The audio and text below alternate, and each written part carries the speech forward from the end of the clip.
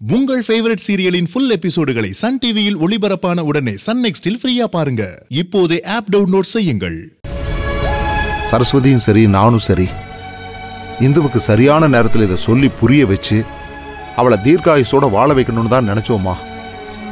அதுக்காகத்தான் இந்த உண்மையை நாங்கள் மறைச்சோம். ஆனால் உண்மைங்கிறது பாறையில் பூக்கிற பூ மாதிரின்னு இந்த விஷயத்தில் நிரூபணம் ஆயிடுச்சு. பாத்தியாமா, இந்த உண்மைக்காக அம்மா கொடுத்திருக்கிற விலை ரொம்ப பெருசு இல்லப்பா. அதை நினைச்சாதான் மனசுக்கு ரொம்ப கஷ்டமா இருக்குப்பா.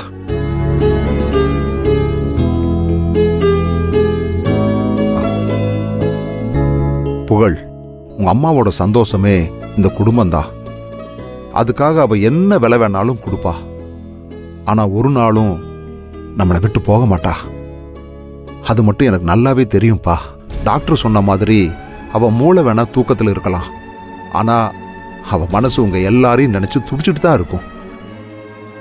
அப்புறம் நீ ஏப்பா கவலைப்படுற? அவ நல்லபடியா பொழைச்சு வரத்தான் போறா. ஆமாம்பா, எனக்கும் அந்த நம்பிக்கை நிறையவே இருக்கு. நமக்கு பிடிச்சவங்க நம்ம பக்கத்துல இருந்தா சாவையும் ஜெயிச்சு வரலான்னு நான் கொஞ்ச நாளைக்கு முன்னாடி தான் நல்லா உணர்ந்துட்டேனப்பா. நம்ம எல்லாரும் அப்படி கூட இருக்கிறப்ப அம்மாவும் ஜெயிச்சு கண்டிப்பா வருவாங்கப்பா. பா, நீங்க கவலைப்படாம தைரியமா இருங்கப்பா. அம்மாக்கு எதுவும் ஆகாது. அது எனக்கும் தெரியும்பா. இருந்தாலும் மனசுக்குள்ள ஒரு தவிப்பு, அவ்வளவுதான். அதான் எனக்கு தைரியம் சொல்ல சரஸ்வதி என் உள்ளுக்குள்ளேயே இருக்காளே. அப்புறம் என்ன, பரவாயில்ல. போப்பா, போம்மா, போய் ரெஸ்ட் எடுங்க, போங்க. சரிப்பா, வருவி.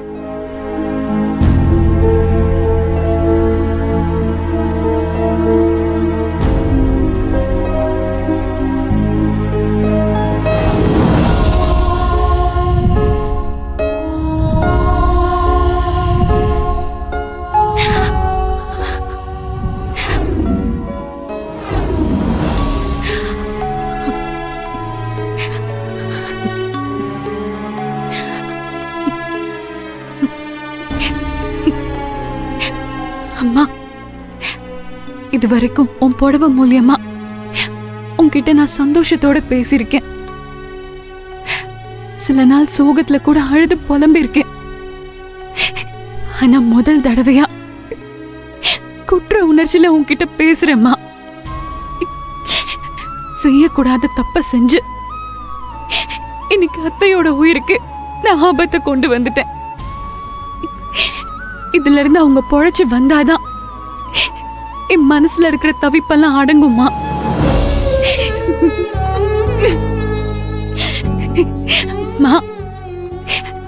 நான் அம்மா இல்லாம வளர்ந்த பொண்ணு. ஆனா அத்தை தன்னோட மருமக எல்லாரையும் ஒரு அம்மாவா பார்த்துட்டு இருக்காங்க. அவங்க நல்ல மனசை புரிஞ்சுக்காம நான் அவசரப்பட்டுட்டேம்மா. இந்த அவசரத்தால இப்ப இந்த குடும்பத்தோட நிம்மதியை செதஞ்சு போச்சு.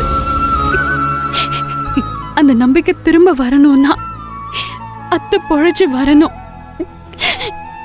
இது வரைக்கும் நான் உன்கிட்ட ஒரு மகளா நிறைய கேட்டிருக்கேன். எல்லாம் நீயும் நடத்தி காட்டியிருக்க. இப்ப முதல் தடவையா இந்த வீட்டோட மருமகளா உன்கிட்ட ஒரு விஷயம் கேக்குறேம்மா. எப்படியாவது என் அத்தைய காப்பாத்தி கொடுத்துருமா.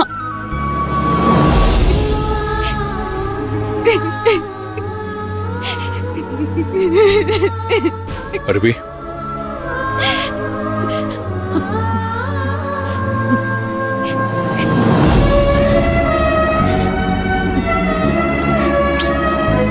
என்ன அருவி, நீ சின்ன குழந்தை மாதிரி அழுதுட்டு இருக்க? இவ்வளவு நேரம் அப்பா பேசுனதை கேட்டுட்டு தானே இருந்த? கேட்டேங்க, மாமா பேசினது எல்லாத்தையும் கேட்டேன். அதை கேட்டுதான் என் மனசுல இருக்கிற பாரம் இன்னும் கனமாச்சு. நான் சொன்ன உண்மையாலதான் அத்தைக்கு ஷாக் ஏற்பட்டு ஹாஸ்பிட்டல்ல இருக்காங்கன்னு தெரிஞ்சும் அது எதுக்குமே நான் காரணம் இல்லாத மாதிரி மாமா பேசினாரு. அதாங்க எனக்கு இன்னும் கஷ்டமா இருக்கு. நான் தப்பே செஞ்சாலும் என்ன விட்டு கொடுக்காத குடும்பத்துக்கு நான் இப்படி ஒரு துரோகத்தை செஞ்சுட்டேன்னு உறுத்தலா இருக்குங்க. இது எல்லாத்துக்கும் மேல அத்தை பொழைச்சு வந்தா அவங்க கால்ல விழுந்து மன்னிப்பு கேட்கணும்னு மனசெல்லாம் தவிக்குது.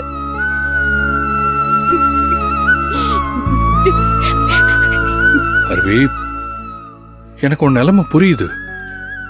ஆனா இது எல்லாத்தையும் கடந்து போறதும் மறந்து போறதும் தான் இப்ப இருக்கிற சூழ்நிலைக்கு தேவையான விஷயம். உங்க அம்மா கிட்ட நீ எது கேட்டாலும் நடக்கும்னு சொல்லுவல்ல. இப்ப எங்க அம்மா உயிர் பொழிச்சு வரணும்னு கேட்டிருக்க. இது கண்டிப்பா நடக்கும் அருவி. நான் சொல்றத நம்பு.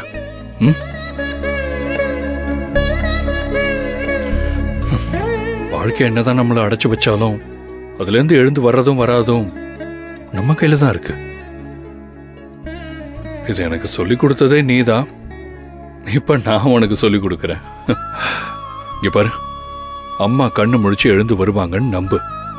நம்ம நம்பிக்கை தான் நடக்க போற எல்லாத்தையுமே முடிவு பண்ணும். ஆமாங்க, நீங்க சொல்றது எல்லாமே உண்மைதான். மனசுல என்ன நினைக்கிறோமோ அதான் நடக்கும். அதே மாதிரி அத்தை குணமாகி வருவாங்க நம்ம நினைக்கிறதும் கண்டிப்பா நடக்கும்னு எனக்கும் நம்பிக்கை வந்துருச்சு. கண்டிப்பா நம்ம எல்லாரோட வேண்டுதலையும் மேல இருக்கிற கடவுள் கேட்டுட்டு தான் இருக்காரு. இந்த வேண்டுதலுக்கு எல்லாம் நாளைக்கே ஒரு பதில் கிடைக்கும்னு எனக்கு தோணுது. நீ சொல்றது மட்டும் நடந்துட்டா இந்த வீடு மட்டும் இல்ல, நம்மளை நம்பி இருக்கிற அத்தனை பேரும் சந்தோஷப்படுவாங்க அருவி. நடக்குங்க, நான் சொல்றேன், கண்டிப்பா நடக்கும். அதுக்கான நேரம் வந்துருச்சு.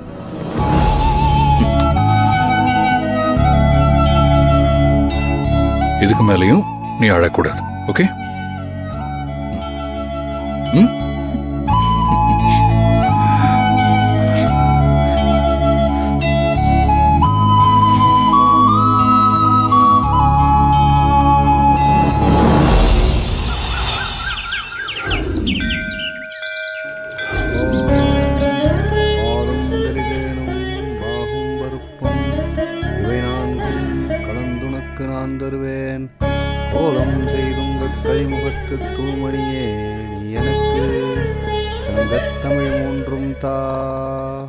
ஓம் ஐந்து கரத்தானே போற்றி, ஓம் ஆனை முகத்தானே போற்றி, ஓம் பரமசிவன் மைந்தனே போற்றி, ஓம் முருகனின் சோதரனே போற்றி, ஓம் சக்தியின் மைந்தனே போற்றி, ஓம் விநாயகா போற்றி, ஓம் பிள்ளையாரப்பா போற்றி. நீங்க நினைச்ச காரியம் எல்லாம் நல்லபடியா நடக்கும். கவலைப்படாதீங்க, போயிட்டு வாங்க. வாங்க.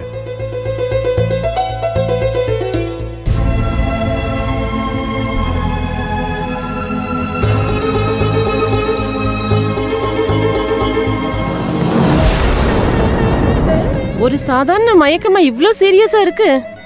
சாதாரண மயக்கம் இல்ல, அவங்களுக்கு அளவுக்கு அதிகமான அதிர்ச்சியை சந்திச்சதுனால வந்த மயக்கம். அதான் இவங்களுக்கு ரொம்ப பாதிச்சிருக்குன்னு நினைக்கிறேன். அப்படின்னா இப்ப இவங்களோட கண்டிஷன் என்ன டாக்டர்?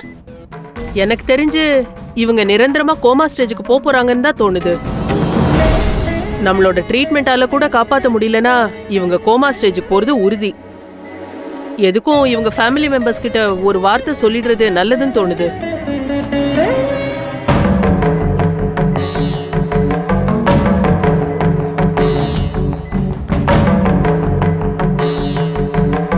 அருவி, உங்க ஃபேமிலி மெம்பர்ஸ்லாம் எங்கம்மா? அவங்க வீட்ல இருக்காங்க, இப்ப வந்துருவாங்க. சொல்லுங்க, ஏதாவது முக்கியமான விஷயமா? ஆமாமா, சரஸ்வதி மேடத்தோட ஹெல்த் கண்டிஷன் பத்தி பேசணும். அதுக்கு தான் உங்க ஃபேமிலி மெம்பர்ஸ் எங்கன்னு கேட்டேன். அவங்க வரட்டும் டாக்டர், எதுவா இருந்தாலும் என்கிட்ட சொல்லுங்க.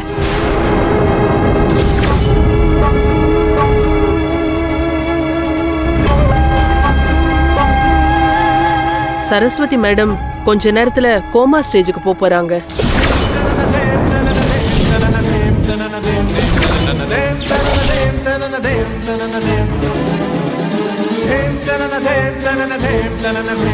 எங்களோட ட்ரீட்மெண்ட் எதுக்கும் அவங்க பிரெயின் ரெஸ்பாண்ட் பண்ணவே இல்லம்மா.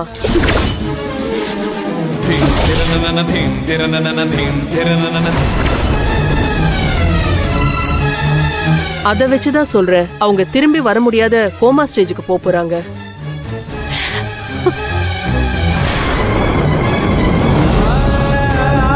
அதனாலதான்மா சொல்றேன், ஒரு டாக்டரா உங்களுக்கு இன்ஃபார்ம் பண்றேன், சீக்கிரமா உங்க குடும்பத்துல இருக்கிறவங்கள வர சொல்லுமா. என்ன டாக்டர் இப்படி சொல்றீங்க? அப்ப அத்தையை காப்பாத்த முடியாதா? உயிரை காப்பாத்துறது தானம்மா டாக்டரோட வேலை. ஆனா டாக்டர் மிஞ்சியும் கடவுள்னு ஒருத்தர் இருக்காருமா. அவர் முடிவு செஞ்சுட்டா அதை யாரும் மாத்த முடியாதுமா.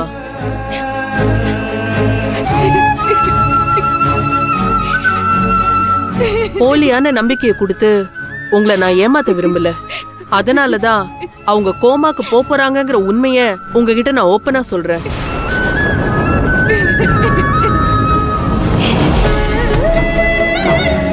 இதுக்கு மேல அவங்க பொழைச்சு வரணும்னா வேற ஏதாவது அதிசயம் நடந்தாதான் உண்டுமா. பட் அப்படி நடக்கிறதுக்கு சான்சஸ் ரொம்ப கம்மி. சாரிமா, உன்னோட ஃபேமிலிக்கு இன்ஃபார்ம் பண்ணி எல்லாரையும் வர சொல்லிடு.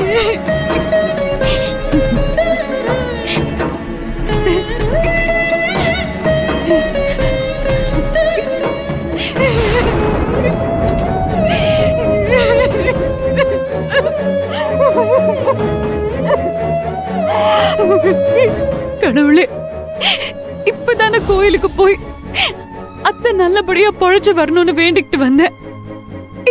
இப்ப அதுக்குள்ள பழையபடி திரும்பி வரவே மாட்டாங்கன்னு சொன்னா என்னாலே தாங்க முடியலையே. குடும்பத்துல இருக்கிறவங்கள எப்படி தாங்குவாங்களோ.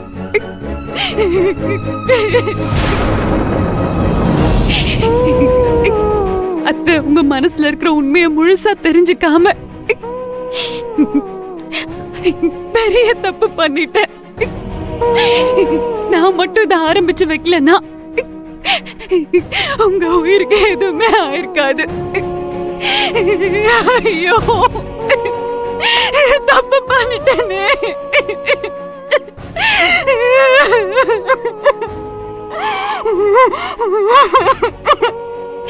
நீங்க கண் முழிச்சு வரணும் அத்தை. டாக்டர் சொன்ன அதிசயம் நடக்கணும். ஆனா எல்லா கடவுளும் கை விட்டுட்டா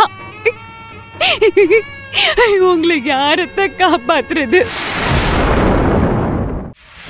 அத்தை, உங்க மனசுல இருக்கிற நல்ல எண்ணத்தை புரிஞ்சுக்காம நான் இந்து அக்கா கிட்ட சொன்னது தப்புதான். இல்லனா அவங்க அப்படி உங்ககிட்ட பேசிருக்கவே மாட்டாங்க. நீங்களும் இப்படி ஹாஸ்பிடலுக்கு வந்திருக்க மாட்டீங்க. நான் இந்து அக்கா மேல உள்ள அக்கறையில தான் அந்த மாத்திரையை கொடுத்தீங்கன்னு இந்த முட்டாளுக்கு தெரியல. நான் தான் ஏதோ அவசரப்பட்டு தப்பு பண்றீங்கன்னு தப்பா புரிஞ்சுக்கிட்டேன் அத்தை. மிகப்பெரிய பாவம் பண்ணிட்டேன். அதுக்கு நீங்க எனக்கு என்ன தண்டனை கொடுத்தாலும் நான் ஏத்துக்க தயாரா இருக்கேன். தயவு செஞ்சு எழுந்து வாங்கத்த. எல்லாரும் நீங்க பொழைச்சு வருவீங்கன்னு நம்பிக்கையோட இருக்காங்க. எங்க எல்லாரோட நம்பிக்கையும் உண்மை ஆகுறது நீங்க கண் முழிக்கிறதுல தான் அத்தை இருக்கு. இந்த அக்கா உயிருக்கு ஆபத்து வரக்கூடாதுன்னு தானே நீங்க நினைச்சீங்க. உங்க நினைப்ப நான் நிஜமாக்குறேன். இந்து அக்காவையும் சரி, அவங்களுக்கு பிறக்க போற குழந்தையும் சரி நான் காப்பாத்துவேன் அத்தை. என்ன நம்புங்க. எந்த தொட்டில் போடுற விசேஷத்துல உங்களுக்கு இப்படி ஆச்சோ அதே மாதிரி ஒரு விசேஷம் நம்ம வீட்லயும் சீக்கிரம் நடக்கும். அன்னைக்கு உங்க கையாலேயே இந்து அக்கா குழந்தைய தொட்டில போட்டு பேரு வைப்பீங்க. இது கண்டிப்பா நடக்கும். அது நடக்காம போறதுக்கு எந்த தடை வந்தாலும் அதை நான் உடைச்சு காட்டுவேன். இந்து அக்காக்கு வாரிசு இல்லைன்னு உங்க மனசுல இருக்கிற தவிப்ப நான் தொடச்சு எடுப்பேன் அத்தை. நான் செஞ்ச தப்புக்கு பிராயச்சித்தமா அதை செஞ்சு காட்டுவேன்.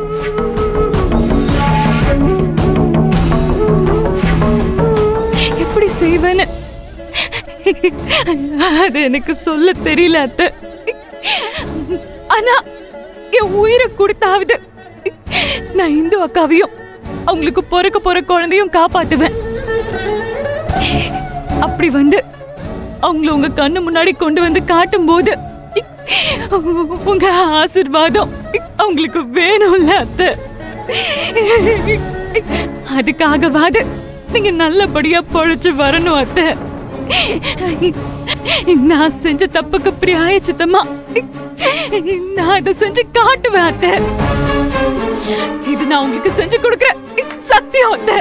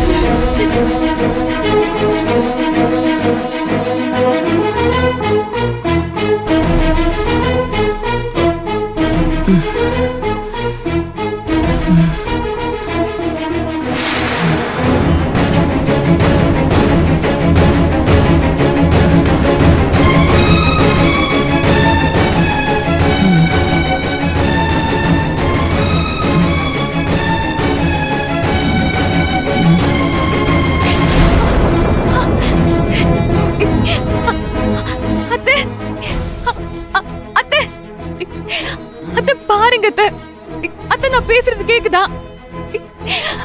அத்தை என்ன பாருங்க அத்தை.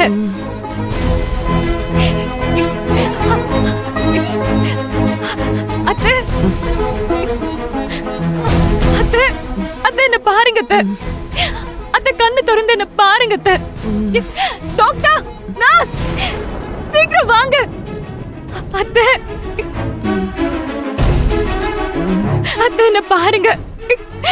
நான் பண்ண சத்தியத்தை கண்டிப்பா காப்பாத்துவேன். கண்ணு திறந்து பாருங்க அத்தை.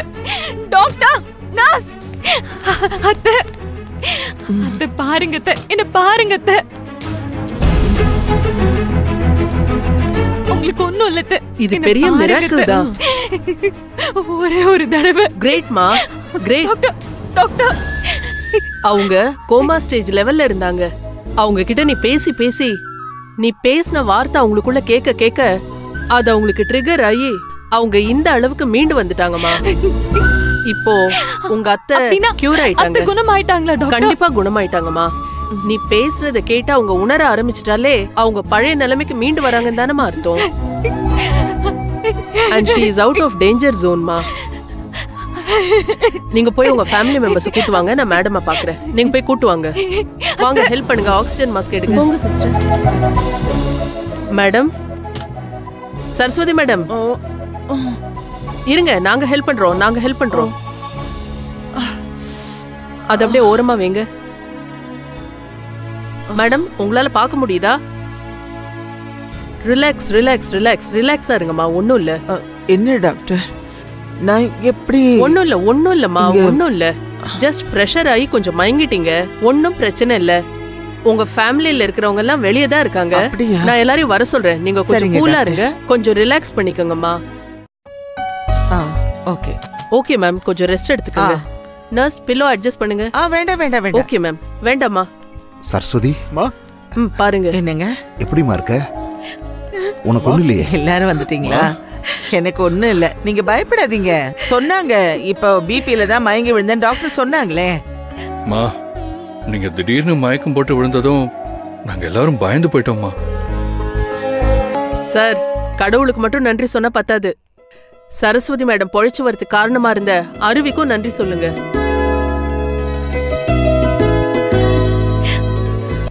இவதான் எங்க அம்மா ஹாஸ்பிட்டல்ல அட்மிட் ஆகிறதுக்கு காரணமே.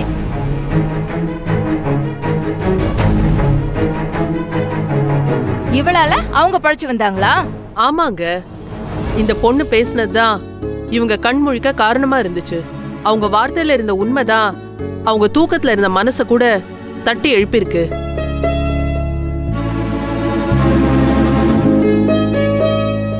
வார்த்தைகள் தர ஊக்கத்தை வேற எதுவுமே தர முடியாது. அப்படி அந்த பொண்ணு பேசின வார்த்தை தான் இப்ப இவங்கள கண்முழிக்க வச்சிருக்கு. உங்க எல்லார் முன்னாடியும் உட்கார வச்சிருக்கு. அதனாலதான் சொல்றேன் இந்த பொண்ணுக்கு நன்றி சொல்ல சொல்லி. அருவி, நீ காப்பாத்தி கொடுத்துருக்கிறது இந்த குடும்பத்தோட உயிரம்மா. உனக்கு எப்படி நன்றி சொல்றதுன்னே தெரியலம்மா. என்ன மாமா, நீங்க போய் நன்றின்னு பெரிய வார்த்தைலாம் பேசுறீங்க. நானும் இந்த வீட்டு மருமக தானே. அத்தை நல்லபடியா குணமாகி வரணும்னு நான் நினைக்க மாட்டேனா? அத்தை, என்ன மன்னிச்சிருங்க அத்தை. என்னாலதான் நீங்க ஃபங்க்ஷன்ல மயங்கி விழுந்தீங்க. ப்ளீஸ் அத்தை, நான் தெரியாம பேசிட்டேன், மன்னிச்சிருங்க. ஐயோ இந்து, நான் தான் உங்ககிட்ட மன்னிப்பு கேட்கணும்.